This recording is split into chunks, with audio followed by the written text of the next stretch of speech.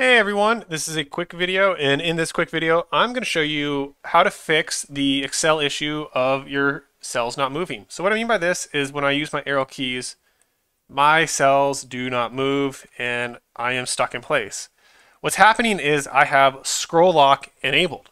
So I need to turn off scroll lock so that I can continue to scroll to each cell with my arrow keys so I'm not locked into place. There's a few easy ways to do that. If your keyboard has it, there's a scroll lock button similar to caps lock or numbers lock. All you need to do is just press that scroll lock button key and scroll lock will turn off.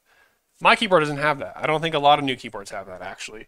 So another method to do that is to press the function key as well as the pause or break key.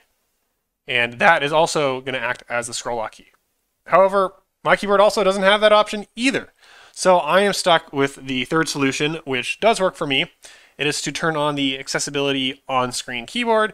And on that keyboard, there is a scroll lock key, and I can disable scroll lock that way. So I already actually have the keyboard up, and I'm going to show you how to open it. But just to quickly show you what I'm going to do here, I'm going to open up my on-screen keyboard, as you can see on screen. And you can see I already do have scroll lock enabled. So if I go ahead and press scroll lock, I turn it off. And if I go back to Excel, you can see that I can move around with my arrow keys again. And if I open up that keyboard again, I turn scroll lock back on, I'm no longer able to use my arrow keys. So just make sure you have scroll lock disabled to be able to use your arrow keys within Excel again. But to open up the accessibility on-screen keyboard, I'm going to go ahead and show you that now. So there's a couple methods to do that. The first and easiest method is to press the Windows key. And I'm actually going to open it up on screen. To press this Windows key, as well as the Control key and the O key at the same time. So if I actually press Windows, Control, and O, it's actually going to turn the keyboard off. It's going to close it, but if I do that again, if I press the Windows key, Control key, and O, it's going to open up that on-screen accessibility keyboard. But let's say that doesn't work for you. So the other method to open up the accessibility on-screen keyboard is to go into your settings.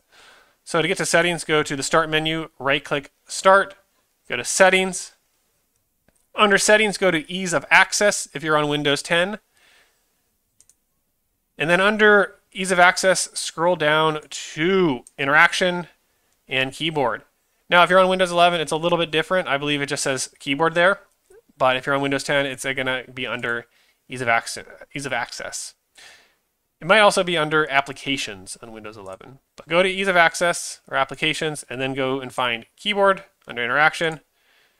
And then I currently have it open. So if I were to actually go ahead and close that, I'll go to my settings again. What you need to do is just go to this switch button here, use the on-screen keyboard, and make sure it is turned on. Once you turn it on, it's going to automatically launch that on-screen keyboard for you. And then just hit that scroll lock button to turn off scroll lock. And that is how you get your cell keys to scroll again if they are locked in place. I hope you found this quick video useful. If you did, please make sure to like, subscribe. And I look forward to seeing you in future quick videos.